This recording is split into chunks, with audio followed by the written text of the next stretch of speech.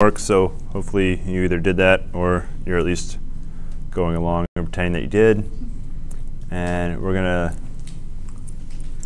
want to find the t-value where the particle experiences maximum acceleration.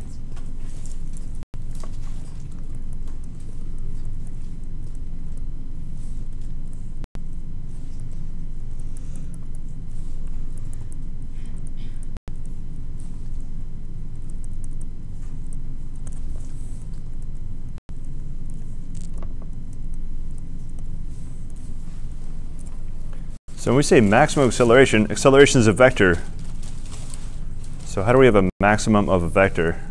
Well, there'll be a different vector for each t-value. But of all those infinite number of vectors, how do we know, how can we talk about the maximum vector? So we're going to look at the magnitude. So that's a property that there'll just be a number, and then whatever has the biggest or maximum magnitude will be our maximum acceleration. So we're going to maximize magnitude r double prime of t. So we got r double prime. We're going to square each term, add them together. So we're going to get 4. So 2 squared is 4. Cos squared plus sine squared is 1. So both the first two terms add up squared to be 4. Plus 10 squared is 10 squared, 100. Now I'm going to write this as cos squared minus sine squared.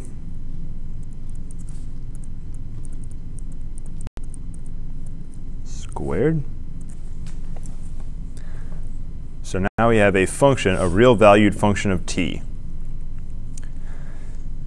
How do you maximize a real valued function? So get derivative set equal to 0, find whatever solutions make it the derivative 0, and then you can also compare when you plug the t-value back in to see if it was a maximum minimum. We can also take the second derivative as another way, and if the second derivative is, we want frowny face to get a maximum. So if our second derivative is negative, critical point second derivative is negative, we have a maximum. So this is stuff from Calculus 1. So that was a long time ago, maybe over the summer if you're lucky, probably over the spring or last winter for most of you. So a very long time ago. So do we really want to take derivative with the square root? No. So we can either maximize this magnitude right here. What if we maximize the square of the magnitude? That'll work. I don't have to worry about it being negative. If we have a plus minus problem and I squared it, you know, negatives will square out 3 positives, but I know that this magnitude is never going to be negative. So I don't have to worry about, you know, if I square it out, maybe I'll get some negative solution. But in this case, we won't get negative solutions here. So what we're really going to do is maximize the squared magnitude.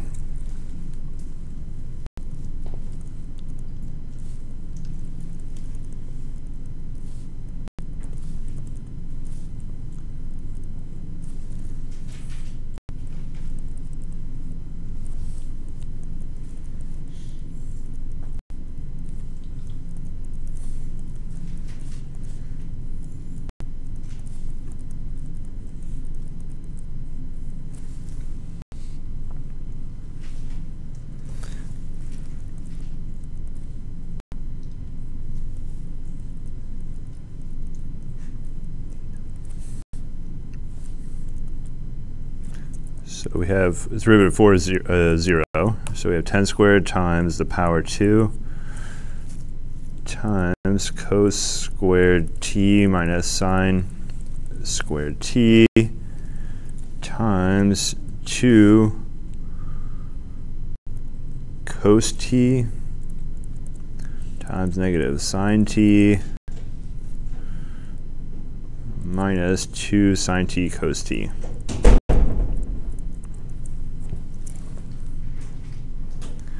So what you do is you set your derivative equal to 0, and that'll get your critical point. So we're looking for a critical point here.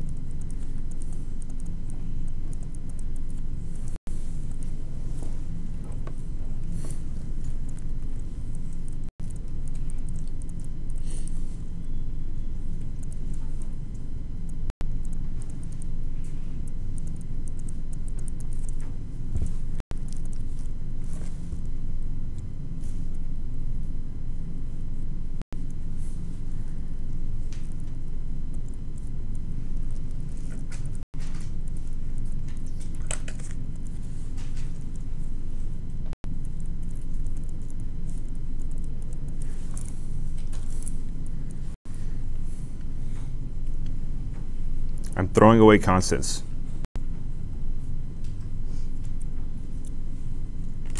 I just threw away 100 times 2, so I just threw away 200. Why am I allowed to do that? So I'm using a zero product property. So I got 3 things multiplied together. Well, 4 if you count the 10 squared and the 2 separately, but basically 3 things multiplied together. I know that 200 is not 0, so it's going to be one of the other 2. And then I looked in here and said, oh, this is -4 cos t sine t. I don't care about the -4, just want cos t sine t. So that could be 0, or cos squared minus sine squared could also be 0. So this is our zero product property. What other algebra can I do?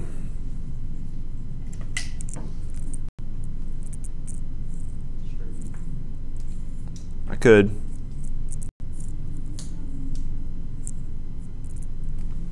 Remember, we're solving an equation equal to 0, or solving an expression equal to 0. So if I could factor out even more, this would be even easier. What can I factor?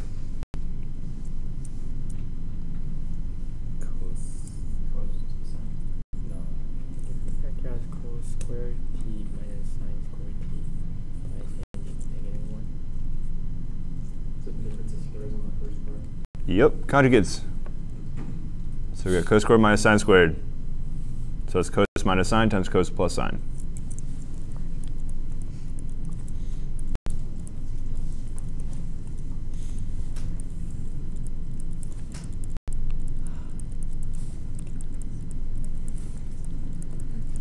It's going to have a lot of solutions. We had to restrict where t lives. No, we'll just write all the solutions. Oh, we still take a second derivative.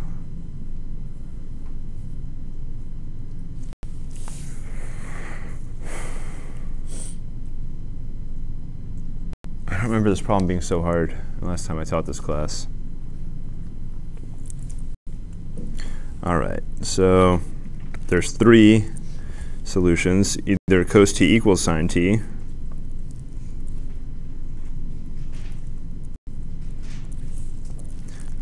the second one, cos t equals negative sine t, and the third one, actually there's really 2 happening here. Either cos itself is 0 or sine itself is 0.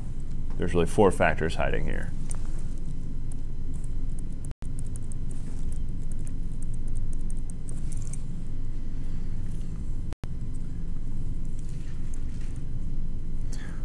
Where on the unit circle does cosine equal sine? Pi over 4, 3 pi over 4. And if we think of cos t being the negative of sine, so they're the same but opposite signs, that'll be, that would be 3 pi over 4 and 7 pi over 4. So I can combine these 2 together and write out their solutions. And there'll be all the quarter points right here. All the pi over 4, 3 pi over 4, 5 pi over 4, 7 pi over 4. How about cosine equals 0? Where does that happen?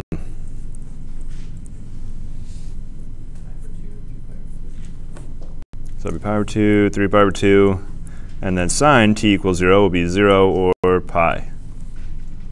So that's a lot of solutions. We can put them all together really nicely. They're spaced out perfectly, aren't they?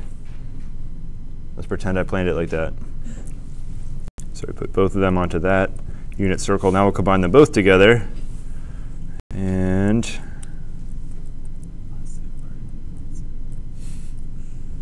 that's the worst unit circle? No, that's super. All right, so there's our 8 solutions on the unit circle.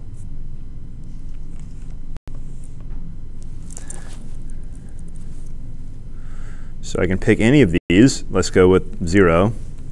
Plus, how much are they separated by? We can just measure the separation of the first 2. All right, pi over 4. 0 plus pi over 4. I think we use the letter k a lot, or n, one of the 2. This is for any k in z. All right, so these are all the critical points. And then we have to figure out when is the second derivative negative. Will give us a local maximum.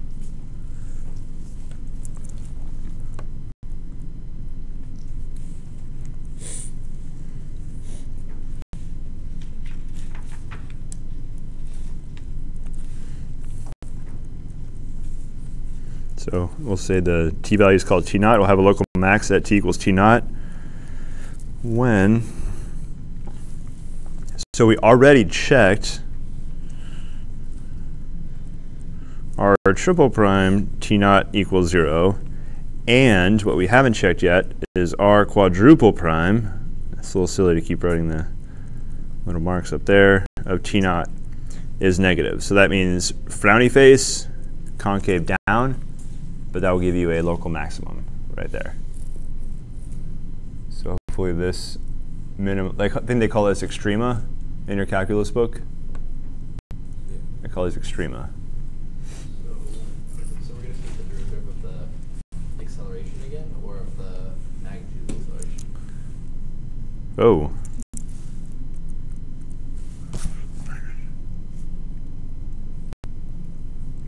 We actually have to be careful. The order depends on, so we took two derivatives and then magnitude and then another derivative. So what I wrote down is wrong.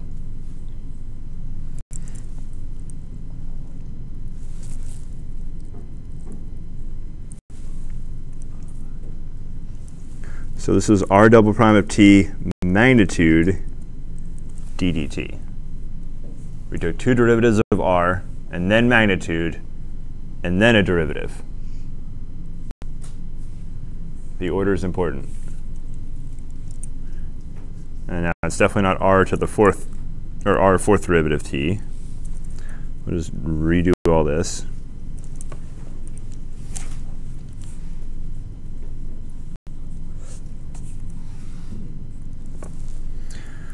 So we have r double prime t naught magnitude d dt squared less than 0.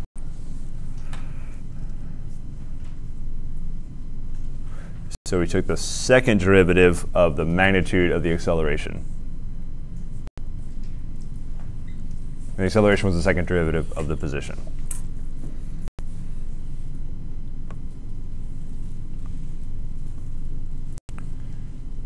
So we'll go back to our magnitude.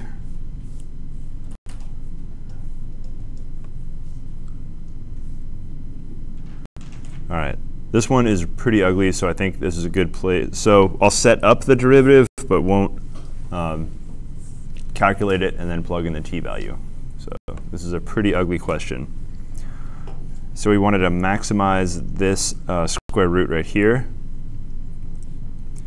which is the same as maximizing the square of it.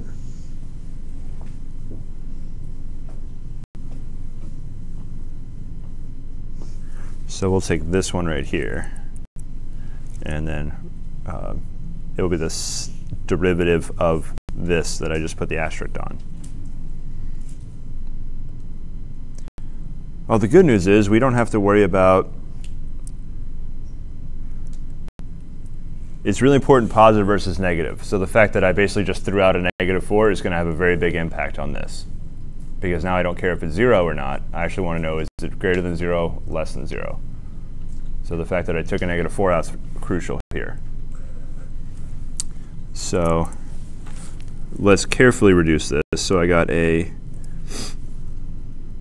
-4 hiding out on the right side.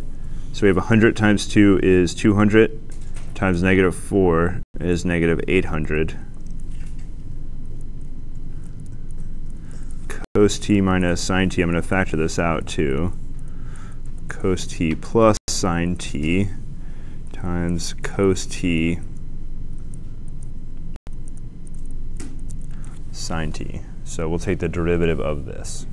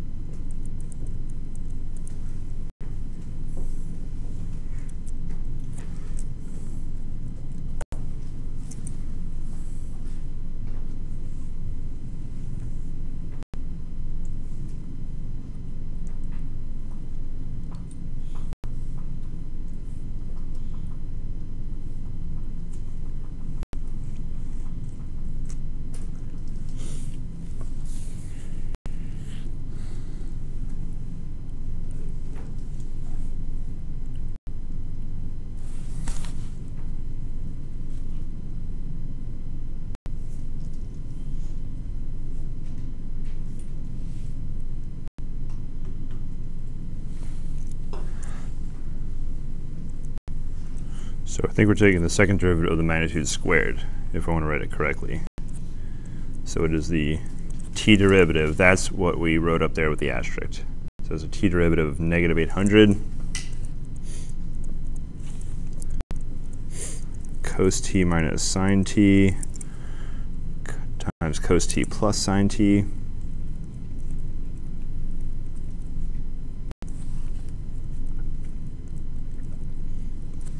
times cos t sine t. All right, you do have a quadruple product rule to do here. So let's talk about how do you do a triple product, and then that'll basically be just like a quadruple product.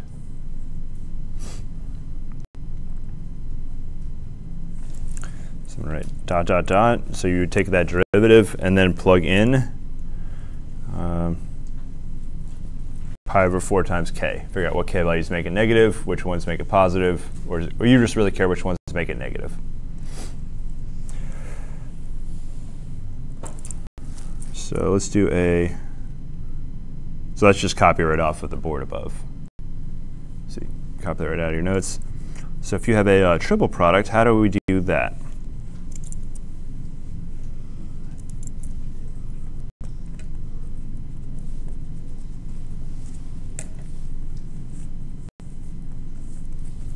Well, let's start with the regular product rule.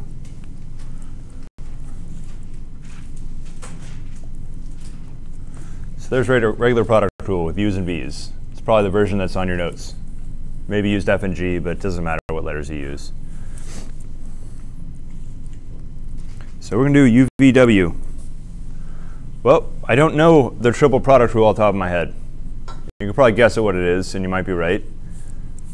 But what I do know is if I associate, I have two choices. I could associate like this, or I could associate these second two. It doesn't matter which two I associate first.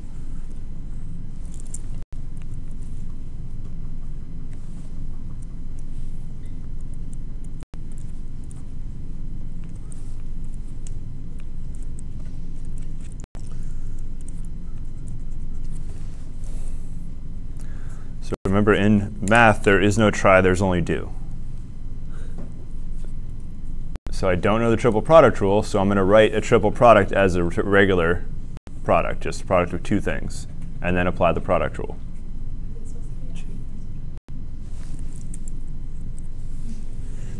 Absolutely. I wrote that up there, hopefully. Yeah, good.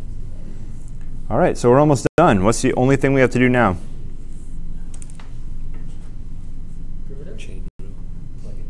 I'll use the regular product rule on the uv prime.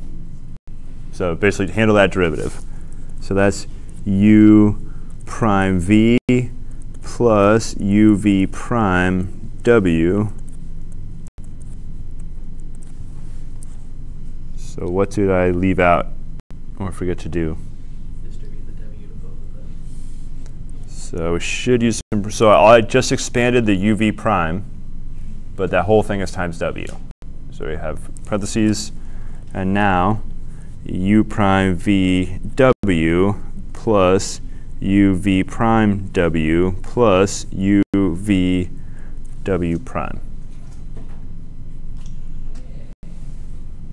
Now if I would have associated the vw instead of the u and the v, it would have been very similar, except I would have expanded, my second step would have expanded on the right term. And it would have came out to the same thing.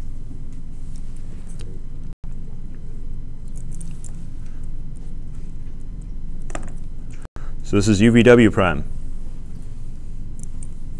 What letter's after W? Is that X? All right.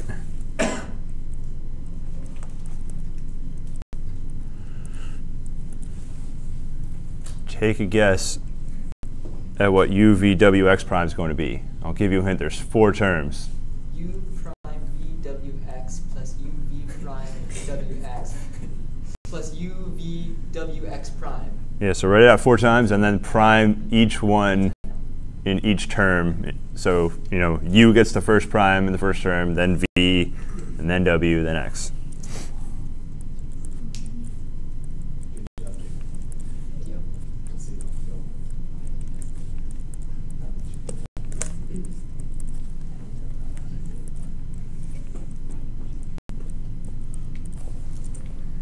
All right, so there's quadruple product rule. Sweet. And then you're probably gonna have to reduce it because it's gonna be really ugly.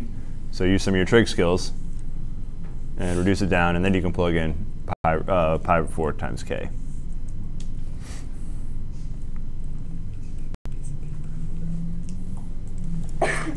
All right, so we're about to go into vector derivative rules. So this is a good segue.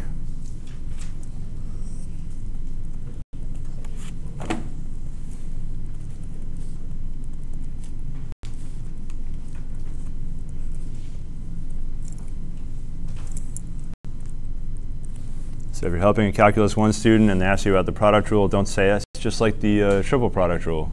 I say it's just like the front flip-flop rule. Well, you're going to have to take a long time to explain that one. So we have a function. F goes from R to R, so it's a regular function that we're used to. U and V are functions from R into Rn. So they're vector valued functions. So we were calling them R above. So I'm just going to call these functions U and V. You could think of F as a scalar function, and U and V are vector valued functions. So F's going to function a lot like a scalar. U and V are going to function like vectors. And all the inputs we're going to call t. So these are all going to be d dt, just like the derivatives that we have been doing on the whole page.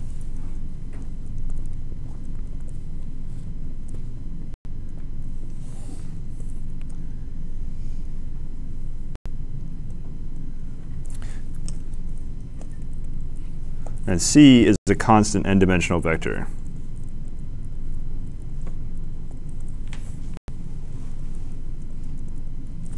So C is a constant, but now it'll be a constant vector. I don't think we're going to need an alpha, like a constant scalar. So at least not in the notes here. We won't need a constant scalar. All right, what do you think the derivative of a constant vector will be? So it would be the 0 vector.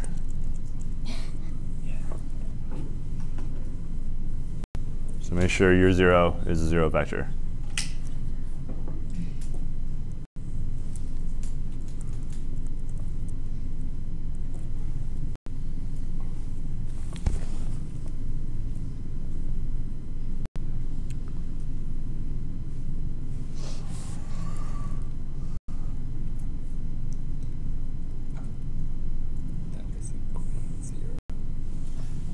It's pretty good.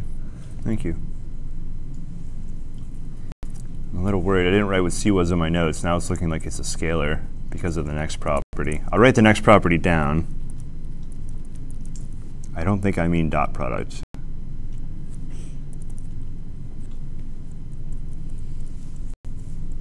All right, because of this property, C, you can't multiply a vector times another. Oh, no, we're OK. All right, I know why. So this is not a dot product. C is a vector, but what is f of t? What's the output of the f function? It's a scalar. So this is a vector. This is actually a vector. The vector is C. The scalar is f of t. So this is vector multiplication, where we're taking the derivative. In this case, we have a constant vector times a scalar function.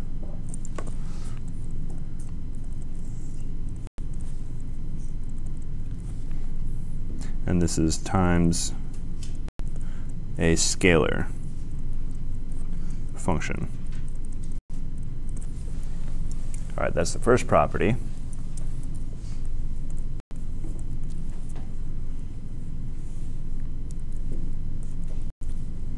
So I'm not going to keep writing of t each time. I think I'll do it once more just to make it clear, but these are all, these functions f, u, and v are all functions of t.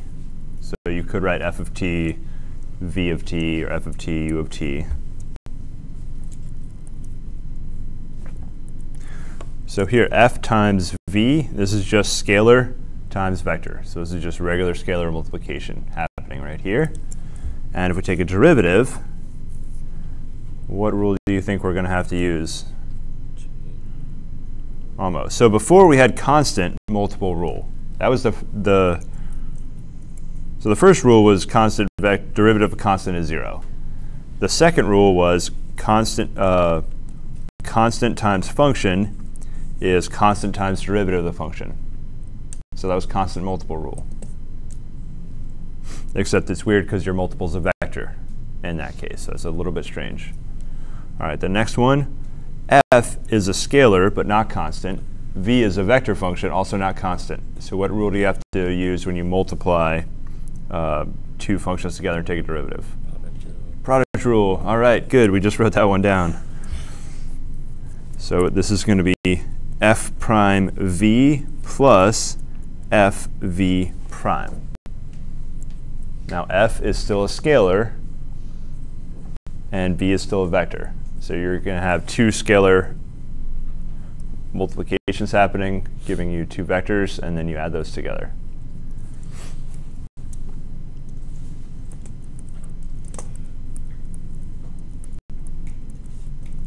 So this one's really nice. The derivative u plus v. Yep, u prime plus v prime. Now, of course, same thing happens if I put a minus. So to be complete, we'll go plus or minus, plus or minus. So that's just a sum rule or difference rule.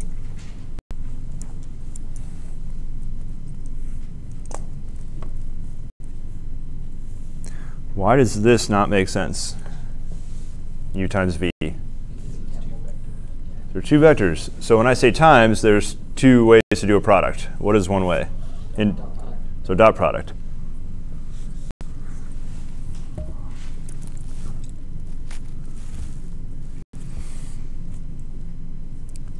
So we call it a product. Before the algebraic properties, we distributed multiplication across addition. That's one reason we call it a product. Another reason we call it a product is the way it behaves in calculus. So if you take a derivative of any product, it better behave in the product rule sense. So that means u prime. Now we have to do dot product.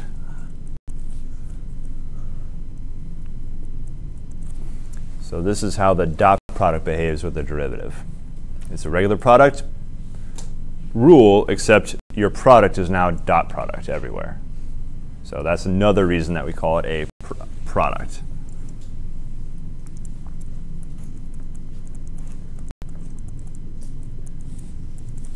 So the other product is cross product. And again, we call this a product because it behaves with the product rule.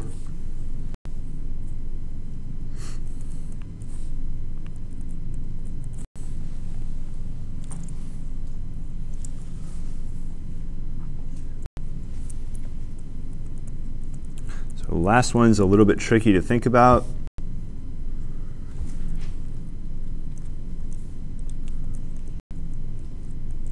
So in this case, we are the input of u, instead of just being some t value, is going to be f of t. So this is actually the chain rule right here. So this is scalar. So instead of just getting the number t in, it's going to get the number t. It's going to f that number, turn it into a new number, and that's going to be the input for the u function. So this is function composition happening right here. And this is u prime is exactly what you think. U prime of f of t times regular f prime t. So why is that not a dot product or scalar, or a dot product or cross product? It's a scalar. It's being multiplied by. So f prime of t is a number. It's a scalar. So it's not a vector. So it's just a regular multiplication happening right there, a scalar multiplication. So the moral of the story, derivatives behave like they did before. You just have to be careful about what product you had is the product you're going to get out of the product rule. So if it was a cross product, you get cross product. If it was dot product, you get dot product. If it was scalar product, you get scalar product.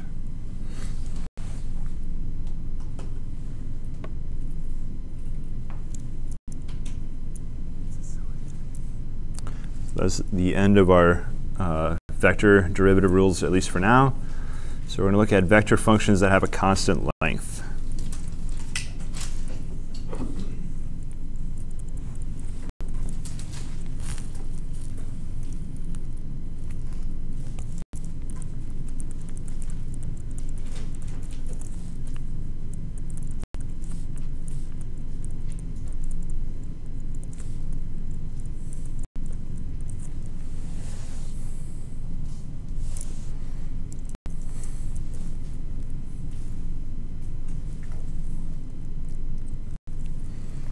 So if R of t has a constant length, that means that no matter what input you're using, your output has the same magnitude.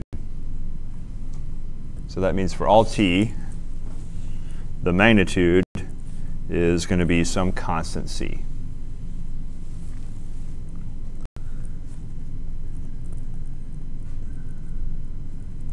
And this is for all t in the domain.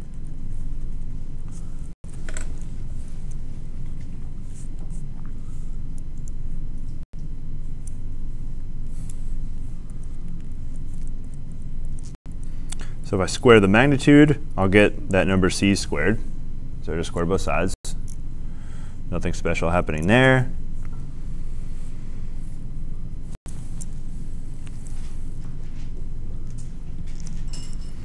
Now if you remember way back to vectors, the vector dot product with itself is magnitude squared. So your square of your magnitude is your vector dot product with itself. And I'm going to use that property over here. So this is rt dot r of t equals c squared.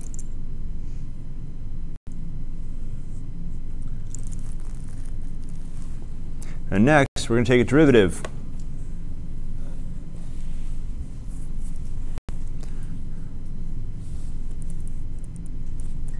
So we're going to take d over dt of the equation we just have right there. So we're going to go d dt rt dot r of t equals c squared. So I'm going to do the derivative of c squared, which is, now it's not the number 0. It is the number 0. Yeah, the number 0, because it's a magnitude. All right, you are going to do the derivative on the left side. It's not hard. It gave you all the rules right up above. So just use the, it's a product rule. Your product is now the dot. So make sure there's a dot between each one.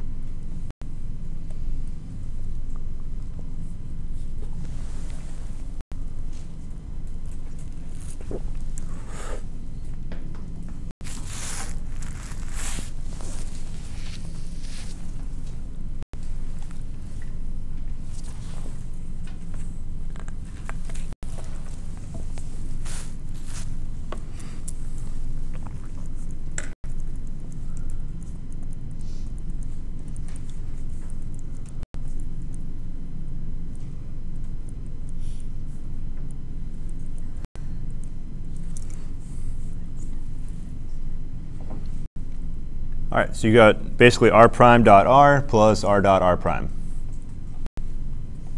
Is the dot product commutative? Yes. Yep, u dot v equals v dot u. Not true with the cross product. Cross product, you get a negative sign if you flip them around.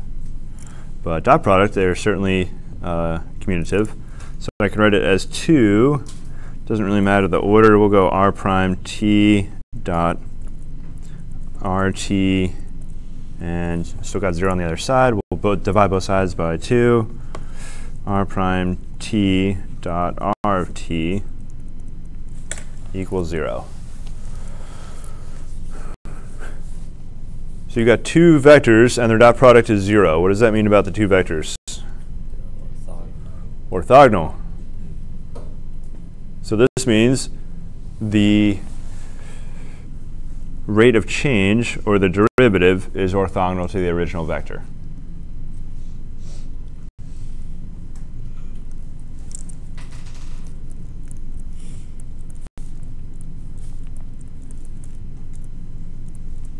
And this was true for all t in the domain. So the property still works for all t in the domain.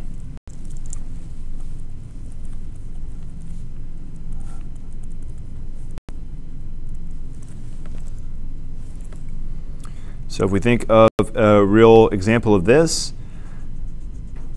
probably velocity is constant. So if your velocity is constant, or I should say your speed is constant, meaning your magnitude of your velocity is constant, that means all your acceleration, the derivative of your velocity, is orthogonal to the direction you're traveling.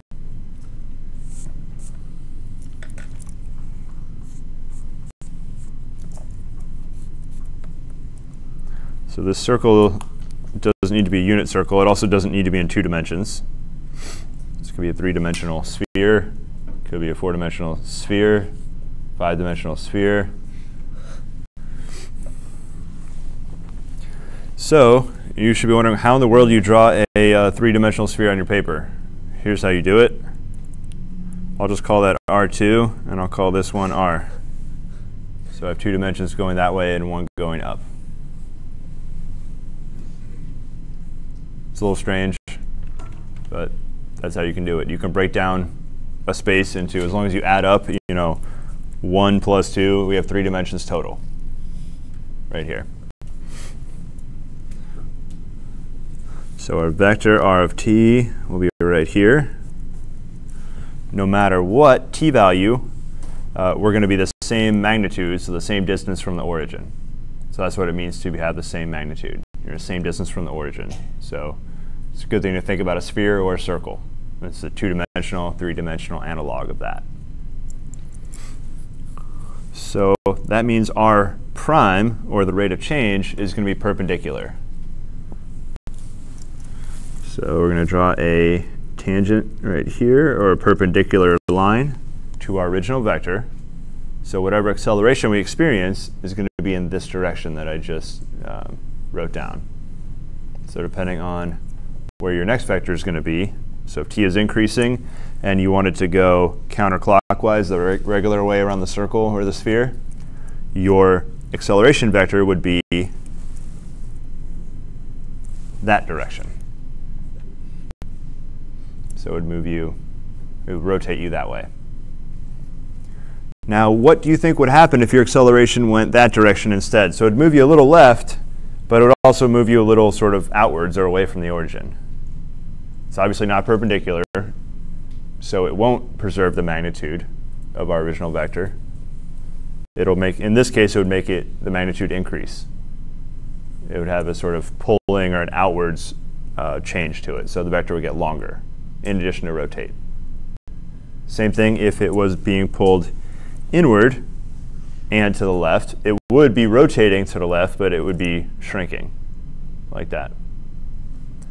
So if you want to, for example, get an orbit, you need to figure out exactly, you want your acceleration to be perpendicular to where the planet is. No, that's not right. Let's not try to do real-world examples. That's probably good enough right there.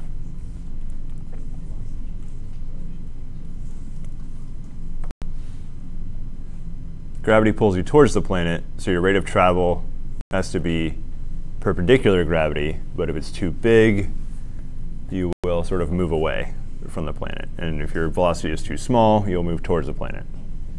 So different way. That's not exactly what I'm talking about right here, but it's pretty close.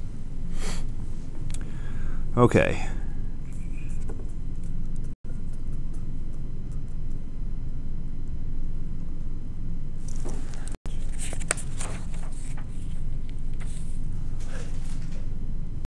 So this was all about derivatives of vector valued functions.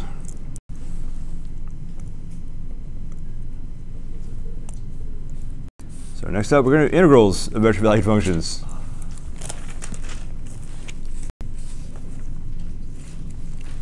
So we'll have just enough time to write down the definition. So integrals of vector valued functions.